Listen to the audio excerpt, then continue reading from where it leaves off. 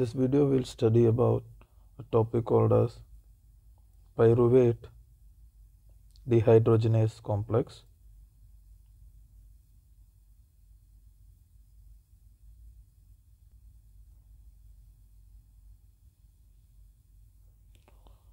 So, as we all know, in glycolysis the byproduct is pyruvate, right? So this pyruvate enters into the TCA cycle or the Krebs cycle, or also called as citric acid cycle, right? So pyruvate, just like that, it can't enter into the Krebs cycle, so it needs something called as acetyl-CoA. So the pyruvate is converted into acetyl-CoA enzyme A, and this acetyl-CoA enzyme A enters into the Krebs cycle, right?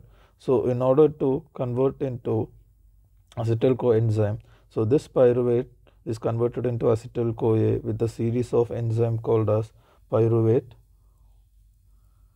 dehydrogenase complex. So there is a complex of enzyme which help in conversion of pyruvate to acetyl-CoA enzyme A, right? So what are these complex? What is this complex composed of? So this is composed of 3 enzymes and 5 cofactors.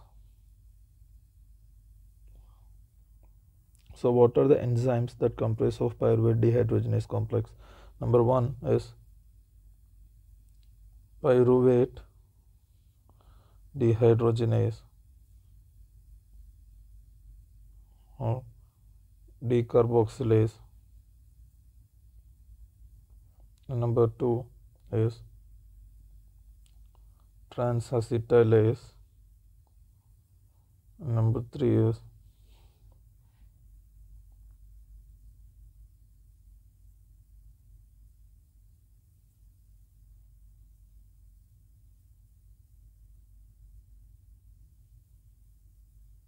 dehydrogenase.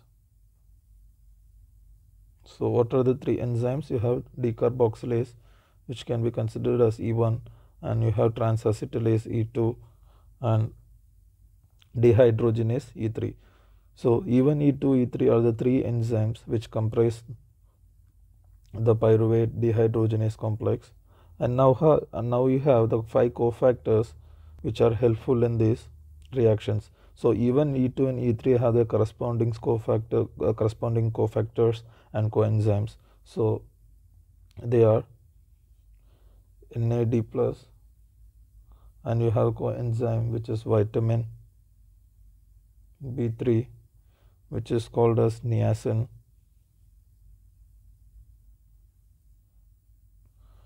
and the second cofactor is FAD. The coenzyme is vitamin B2, which is also called as riboflavin, and you have coenzyme A, the third cofactor, and you have vitamin B5, which is called as pantothenic acid.